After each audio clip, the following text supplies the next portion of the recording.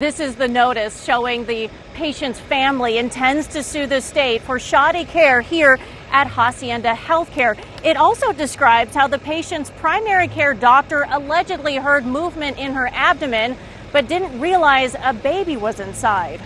There's really not an excuse for any licensed medical doctor to miss a 9-month pregnancy. Dr. Greg Marchand, a Valley gynecologist, taking a closer look at the documents alleging Hacienda HealthCare ignored a patient's signs of pregnancy, like missed periods. That'd be more forgivable, especially if you weren't seeing the patient on a regular basis, but it's really tough to discount that enlarging abdomen. Instead, documents say staffers attempted to treat the developmentally disabled patient for a mass in her abdomen, giving her laxatives and reducing her diet so she can lose weight. The day before the patient gave birth, the notice alleges her primary care doctor recorded bowel sounds but failed to hear a baby inside. Possible, but not likely, says Marchand. You can hear the heartbeat of a baby with a stethoscope if you know what you're looking for and having the stethoscope in the right positions. A passage in the paperwork suggests an examination after the baby boy was delivered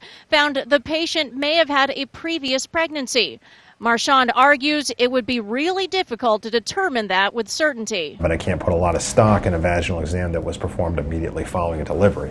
Marchand says these documents show the patient was on seizure meds and should have been supplemented with folic acid. Not doing so put the baby at risk of being born with spina bifida. Reporting in South Phoenix, Carissa Planelt for Arizona's Family.